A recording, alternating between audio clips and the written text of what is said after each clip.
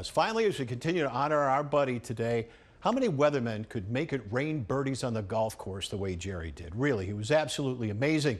Like the time he nearly qualified for the Western Open. Years ago, I was on the Taft Twinkie diet, and that worked pretty well for me. But since then, I've gained a lot of the weight back. But they don't make Tab anymore, so now I'm on the hot dog Diet Coke diet. Let Jerry play! Let Jerry play! Let Jerry play! I have a poster of Jerry Taft in my bedroom. I hope they let him play.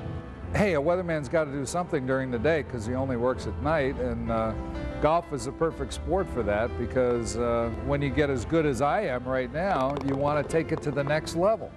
And the PGA Tour is the next level, and I figure I got maybe 1-2 good years left in me, and I'd like to get out there and give it a shot.